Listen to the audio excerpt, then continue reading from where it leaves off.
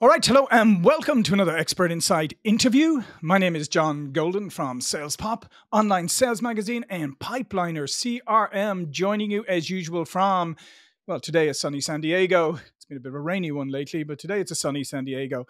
And I am delighted to be joined from Denver, Colorado by Justin Nassiri. How you doing, Justin? Thanks so much for having me, John. Yeah, and Justin is the CEO of Executive Presence, a fully managed LinkedIn service for executives. You started your career in the U.S. Navy, where you served on board nuclear submarines. Wow, that had to be an interesting time. Earned your MBA from Stanford Business School, and you've built and sold 3 companies. And what we're going to talk about today is how to use LinkedIn to build authority and visibility. And so, just my first question is, so if you look back at the history of LinkedIn, I was actually on LinkedIn in the very early days. I can't remember my number on it. I can't remember where I found it, but anyway, I was one of the early ones. And LinkedIn started, when I was still in Silicon Valley. And I used to get maybe a connection request every couple of months, right? I mean, literally. hmm And then it grew a little, and then the financial crisis hit, and suddenly everybody's on LinkedIn because they're all looking for jobs. hmm And then fast forward, COVID. Now everybody's trying to sell and spam on LinkedIn. And Yeah. so LinkedIn has become so messy, I think, in many ways, that I'm very interested to know, how can you cut through the mess and actually use it in a really effective manner, not like the way it's been used a lot today, where it's just been used as a spam tool by some people. Yeah. I think that LinkedIn is in the relative early innings, and I agree they're going through some growing pains with a lot of sales spamming, a lot of abuse of the platform. But personally, I think that provides most executives with an opportunity, which is if you approach it in the right way, you can really stand out and have 2 benefits, which is namely activating your network in a scalable way, right? Most of us have incredible networks of people we went to school with and have worked with, most of whom don't even know what we do for a living.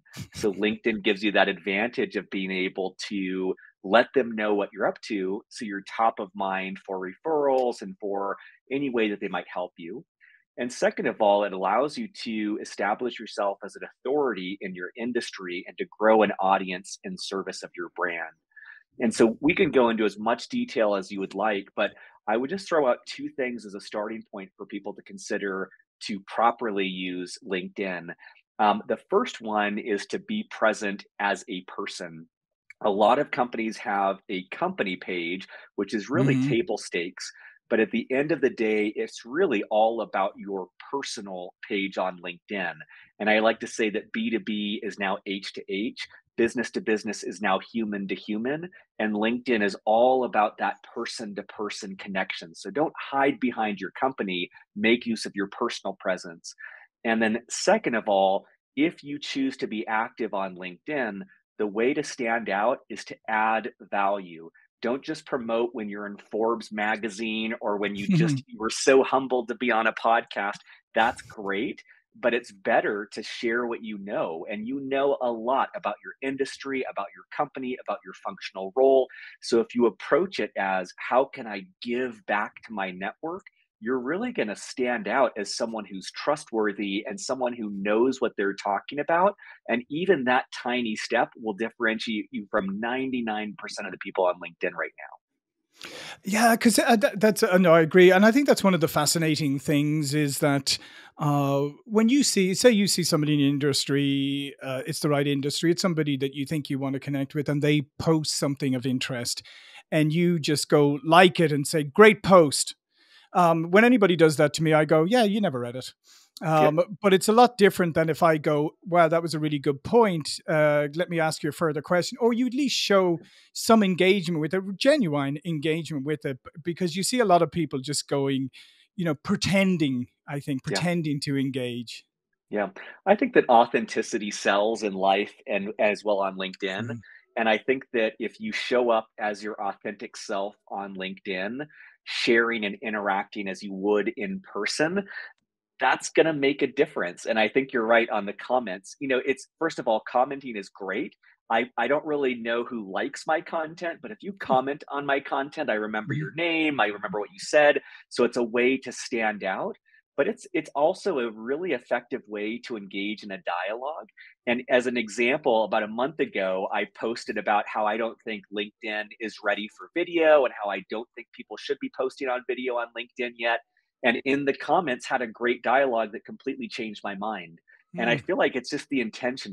If you show up to add value and actually engage and learn, it's a whole different experience. And there's a lot of business impacts, but it's also a great way to connect with people that you might not otherwise be in a geographic area around. Yeah, no, I agree, and I think when you have those engagements and you have those discussions in there, I mean, it encourages other people then to perhaps join in, and you start to expand your reach. But here's another thing: is there's a lot of content being published on Yeah. LinkedIn. Yep. There's a lot of content being published, period. I mean, it's getting to the point where I often say, if everybody's publishing content, who's reading it? Yeah. And so how do you do this effectively and elegantly and stand out rather than being just these people just throwing content at LinkedIn? I think it starts by, are you someone who has something unique to say? And I think that most people underestimate the unique knowledge that they hold. So Mm, whether that is a distinct industry knowledge, or maybe you're really good at sales or marketing, or maybe you have a different perspective, social media, but LinkedIn in particular, really rewards contrarian viewpoints. So if you feel like everyone is talking about hustle culture and how great that is, and you think it's BS, great. You'll actually get a lot of attention if you're like, I actually think this is awful and this is why. So if you show up and you have something unique to say, it's absolutely additive.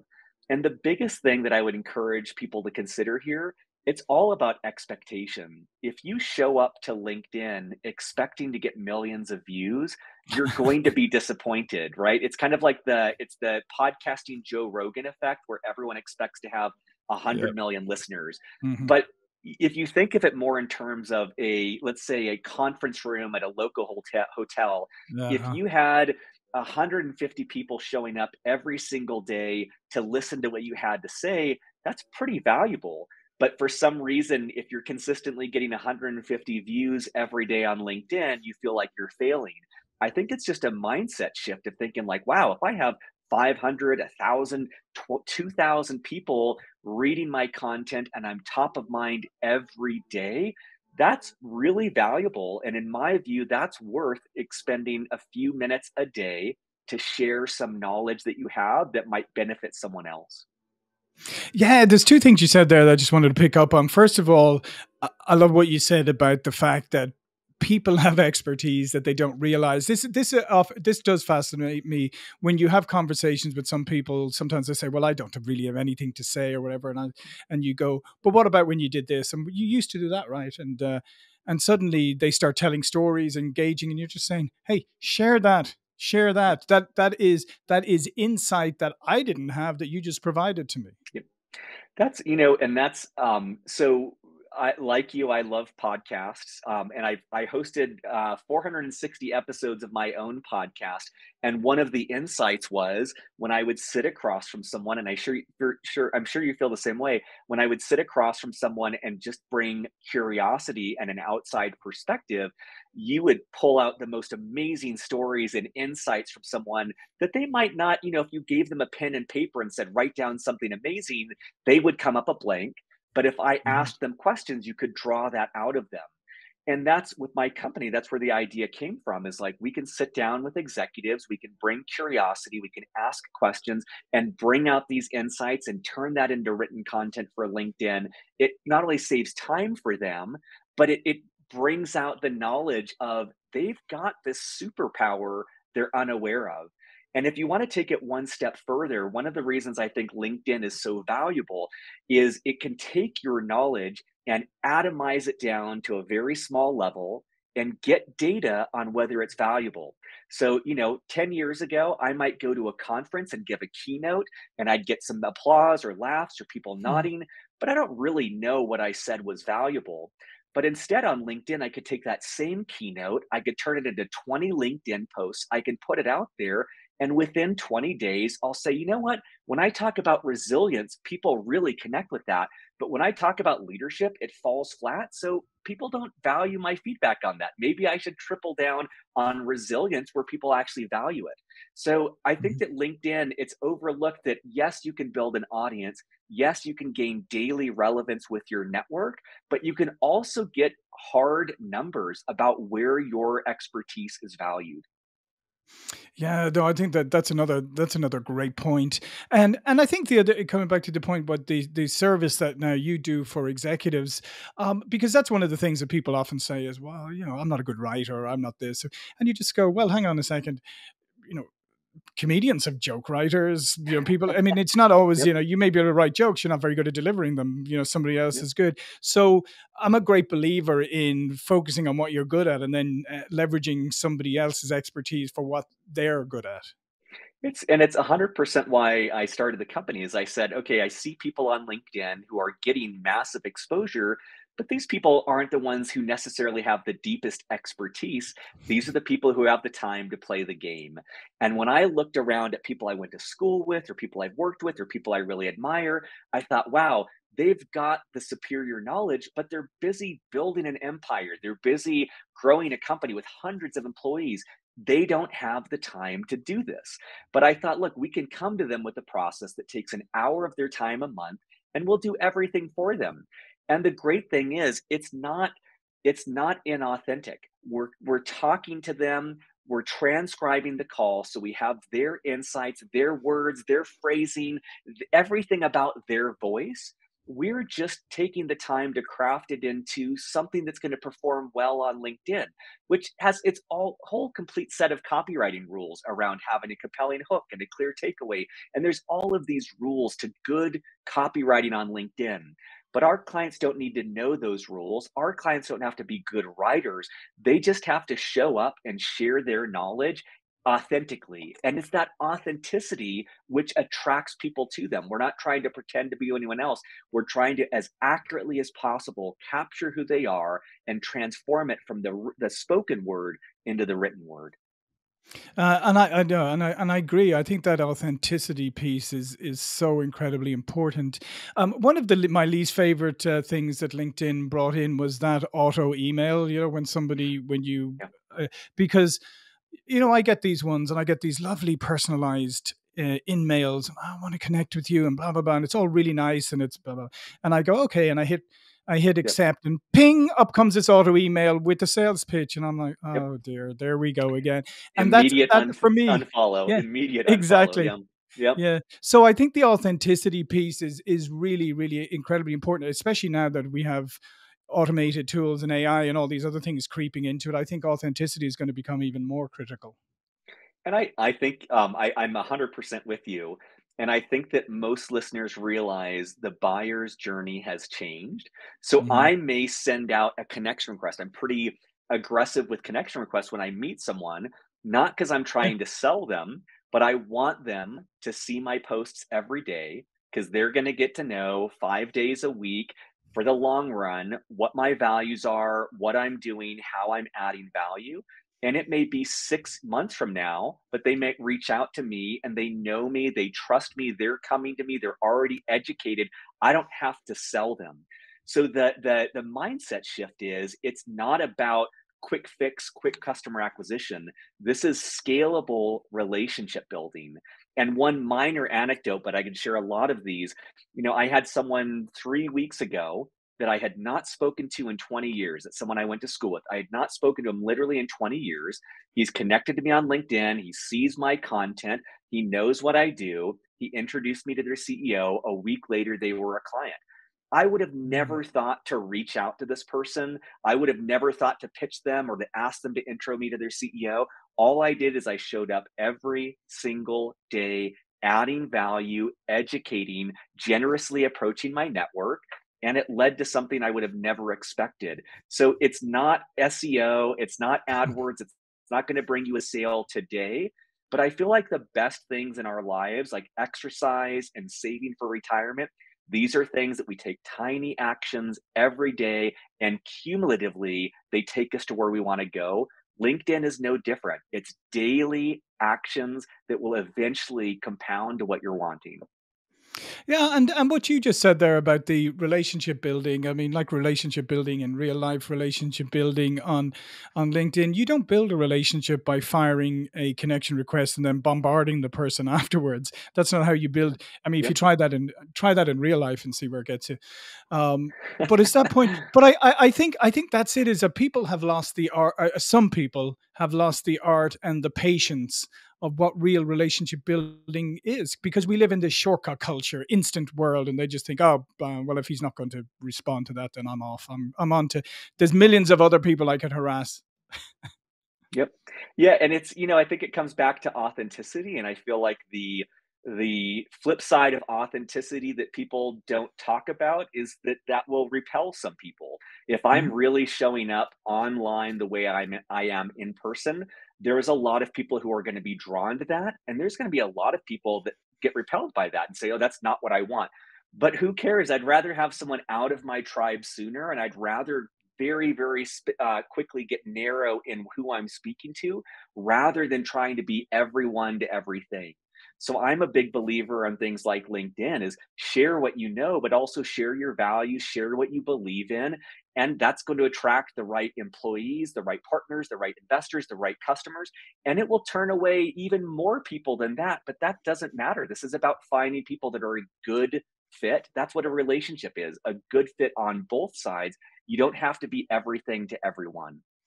Yeah, and I think that's a really important point, because I think people have gotten carried away with LinkedIn, just like others. So they think of it like other social media platforms and think, as we said earlier, it's all about volume. The more likes, the more followers, the more of this I have, the better. But as you say, I could have millions of followers, but if they're all in the wrong industries and they've no interest in what I'm doing, well, that's nice. It's vanity. It's not Yeah. helping me. Yeah. And it's also important to think, and this is one of the things we start with our clients is like, what do you want to be known for? If you're Mm, an expert in artificial intelligence, that's a smaller audience who cares about that, but yeah. that's a relevant audience. So I don't want you talking about productivity hacks. I don't want you talking about getting up at 4 a.m. and cold showers and all of these things that anyone can talk about. I would rather you share your unique perspective on AI because that's what benefits you and your company. Will it get hundreds of millions of likes? No, but will it get 100 relevant likes? Absolutely. And the relevancy is what matters. Yeah, I no, I think that's true as well, because I mean, you see nowadays some people are, they're looking for what's trending, what's trending, what's trending, and then they start writing about it, but they don't really have anything to say, or they stick it in an AI tool and a few keywords and have it, and that's where I'm talking, where it's just adding junk. Yeah. Yeah. I think so. And I think, I watched a great video by Steve Jobs the other day, 20 years ago talking about AI, and he compared it to a bicycle, which is, it's a tool that allows man to go faster. I think that the people who are going to win are the Yeah. people who realize that AI is just a tool to enhance creativity, but it's not going to replace it. I just don't see that happening. No, no, I'm not 100% agree with you. Don't see that happening either. I think it can. I think there's some fascinating and great ways it can be leveraged. But for me, AI is, like you said, with the bicycle. It's just going to help you get to where you want to go quicker. But it's also going to take away a lot of the stuff that you don't need to be doing, and allow you to do high value things. And I think that's where it comes in. And I think, to your point on LinkedIn, if you approach it with that mindset to go, I'm going to only do things of high value here, I think that's probably a better route to go. I 100% agree. Yeah, well, listen, thanks, Justin. This has been fantastic. Like, all of Justin's information will be below this video. But before we go, please do tell the audience a little bit more about you and your company. Yeah, companies at executivepresence.io. We work with any executive. We tend to work with CEOs because they're the face and the voice of the brand. But Mhm. we work with them. We meet with them once a month. We start with 5 minutes reviewing their last month of data and what we've learned about what's resonating and who their audience is. And then we do a 55-minute interview where we ask questions in line with our content strategy for them. That's really all they do. We have a team of writers that turn that interview into daily LinkedIn posts. We post on their behalf. The next month we meet, we share what you learned, and we do it again. It's very iterative, but it's like a heat seeking missile where each time we get a little bit closer and closer to finding their voice on LinkedIn. Yeah, and just one question just occurred to me there. I remember some years ago there was some reluctance, often by CEOs or by heads of companies, to be the face on a platform like LinkedIn. Have you seen that dissipate? It's, there's still a lot of people reluctant, and I think that they're slowly losing out to the CEOs who are willing to be in the spotlight. The most surprising thing to me, and we've worked with hundreds of CEOs now, most of the CEOs we meet with, they're not chest beating, they're not wanting the spotlight, they're not what people think of when they think of Elon Musk. Yeah, And instead, they're very uncomfortable with social media. They don't want the spotlight. They want the spotlight on their team and on their company. But the phrase that we offer them is, we're doing this in service of your company. If you're yeah, willing to tolerate that discomfort of being in the spotlight, you can leverage that to hire talent, retain talent, motivate your employees, find investors, find customers. There are so many brand building elements to this if the CEO is willing to do that. But at times it feels like, in the 90s when people were like, "Oh, I don't need a website. That's not for me." mhm, No, this is yeah, the way things are done now. People want to know the leaders they're working for. They want to know the people they're working with. B2B is now H to H. Business to business yeah. is now human to human, and you need to be willing to humanize your business. Yeah, I couldn't agree more. And to be honest, I think the pandemic has even underlined that more, the human element that people are craving. Yeah. Well, listen, thanks again, Justin. As I said, all Justin's information will be below this video. So thank you, Justin. Thank you for watching and listening. I'll see you all again very soon. Thank you.